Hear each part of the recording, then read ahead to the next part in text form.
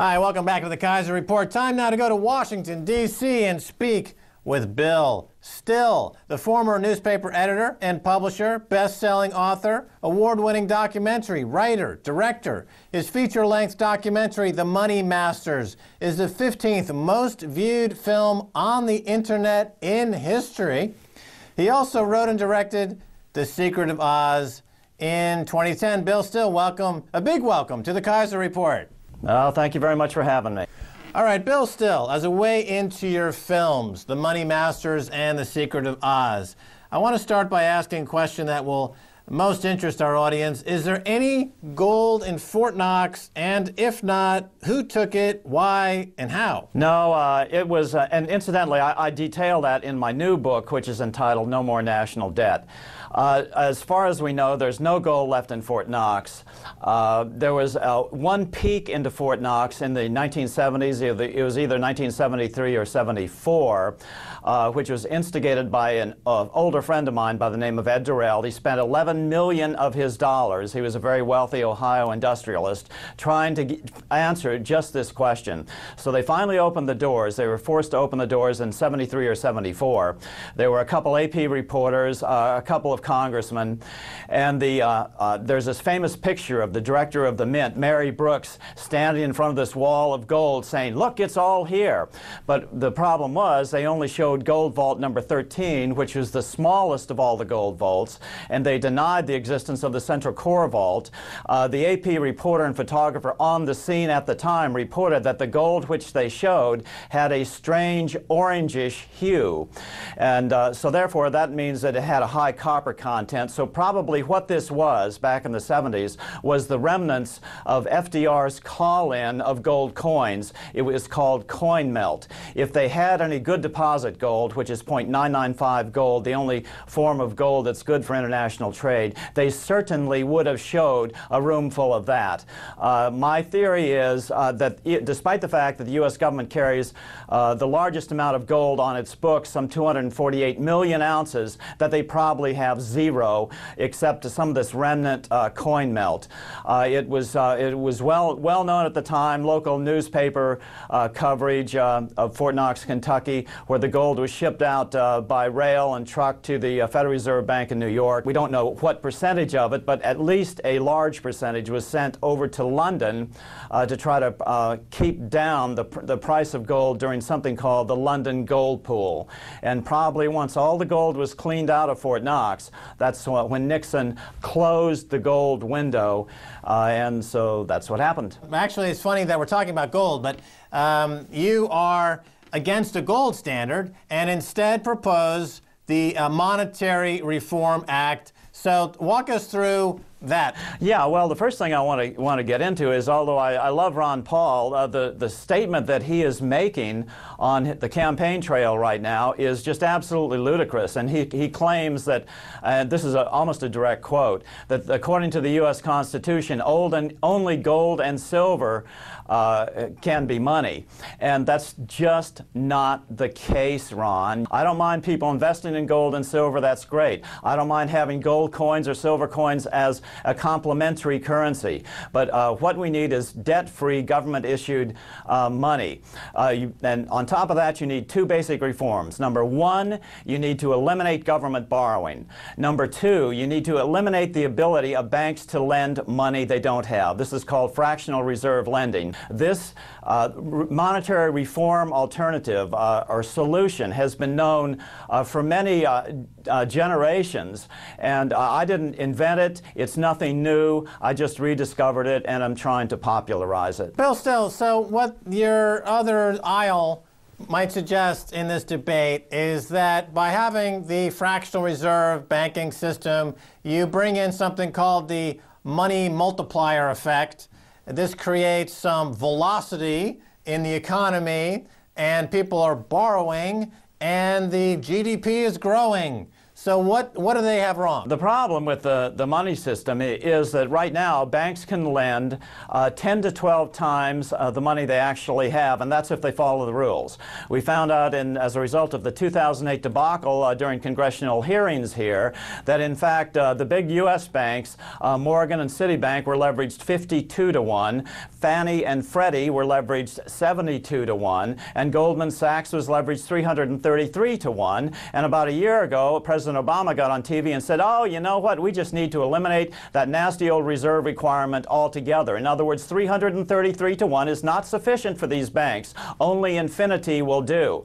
Now the problem is when you're leveraging money to that extent, once the bubble pops, then you're also leveraging on the way down. In other words, every dollar that comes out of the economy is multiplied then by that multiplication factor, whether it's 10, 12, 52, 72, or 333. So we're going through a major deleveraging of this huge bubble, and the economy absolutely will not come back. That's why you see the specter for the first time of all this money being pumped in by the Fed and it not having the desired result on the economy. We've reached a point for the first time in history called debt saturation. The only way to get out is this monetary reform solution. Right, you mentioned Ron Paul, and he calls gold and silver the only constitutionally recognized form of money. You're saying that's not really necessarily true, and it brings up these ideas and questions about how money is created in the economy, the relationship in particular between the Treasury and the Federal Reserve Bank. This seems to be the most pernicious and weakest point in the U.S. economy for certain. Could you walk us through how that works in terms of the difference between, let's say, the Treasury just issuing its own money? First, let's back up a little bit. You said it's not necessarily true. It absolutely is not true, and that's according to no less than 3 Supreme Court decisions. The problem with the Federal Reserve is it merely because it operates under this name, the Federal Reserve System, it's a very thin veneer of a lie, and that's all it is, that the Fed is actually part of the government. And it's designed to make people think that the government is actually controlling or watching over the big banks, when in fact you and I know that there's a revolving back door between the Fed and the big banks. The Fed is a captive of the big banks. The Fed does not create any money, with the exception of QE 1 and 2. All of our money is created as an interest-bearing debt. We are literally, and this is worldwide, we are literally renting every dollar we have in circulation, with the exception of coin money. Now this is a great deal if you can get it for the banks, but it's a horrible deal. Money should serve the public interest. I'm not interested in nationalizing banking, but I am interested in nationalizing money. We need a healthy, competitive commercial banking establishment that does lend at interest, because if you don't charge interest because of the time value of money, there will never be any lending. But banks cannot control the quantity of money, which they absolutely do today. Okay, over in the UK right now, they're having a big debate whether they should split the banks up between the speculative bank and the utility bank, or the deposit bank, in the relationship. The UK banking industry is lobbying hard that no ring fencing, as they call it. They don't want any ring fencing. It's going to destroy their economy. And yet it sounds like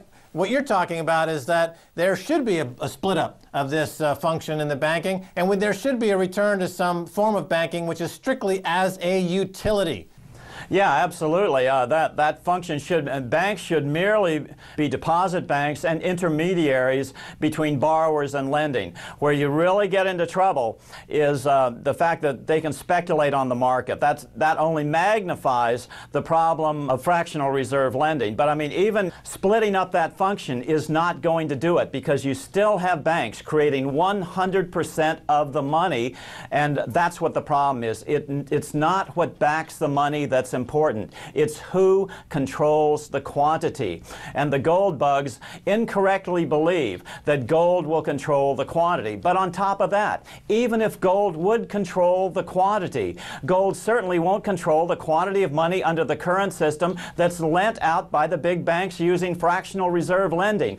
Okay, so presumably the thought here being that gold could simply be used as a fractional reserve as well. There's nothing to stop a fractional reserve banking standard to emerge, and repeating the exact same mistakes that we have currently, correct? Yeah, that's absolutely correct. And even if they followed the rules, they're still, at minimum, leveraging the money 10 to 12 times. It's not what backs the money, it's who controls the quantity. And if you're sitting in the bank's driver's seat and you are controlling the quantity of a national money, then by de facto you control the political situation as well. Because if the government needs loans and you aren't willing to lend that money, then you are in absolute control of the government, and that's the situation we find ourselves in today. It's a great job if you're sitting in the bank seat, but it's not a good deal for the average person. Money must serve the public interest. For our Twitter audience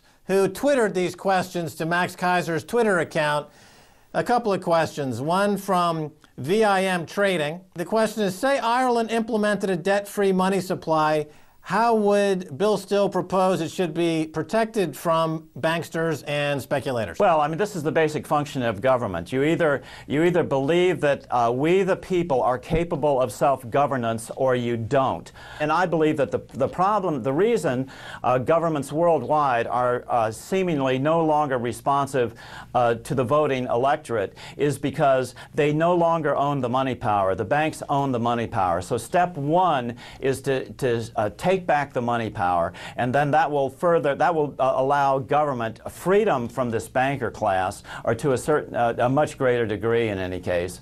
And I think that's the first step. Another question from the Twitterosphere that was popped up on the Max Keiser Twitter account from C. Thaxter to Bill Still. How can people best put through legislation for their own state banks? Legislation for Washington failed, but it's up again in 2012. What an excellent question, because right now, today, the State Bank of California, a study bill, actually made it through both the upper and lower house of the California Assembly, and now sits on Governor Jerry Brown's desk for signing. I believe it happened about 7 days ago, and he has 12 days to sign it. So there's only about 5 days left to get this signed. Now, that will not implement the state bank. It will implement the very first study commission, giving some money to study the State Bank of North Dakota. And so everybody in California needs to besiege Governor Brown's office at this point. So yes, this can happen, and the first step is to draft legislation so that your state legislatures can apply money to study the Bank of North Dakota model, and they're perfectly willing to help any state. All right, Bill Still, that's all the time we have. Thanks for being on the Keiser Report. Thank you. All right, and that's going to do it for this edition of the Keiser Report with me, Max Keiser, and Stacey Herbert. I want to thank my guest, Bill Still, the director of The Secret of Oz. If you'd like to send me an email, please do so at keiserreport@rttv.ru. Until next time, this is Max Keiser saying bye, y'all.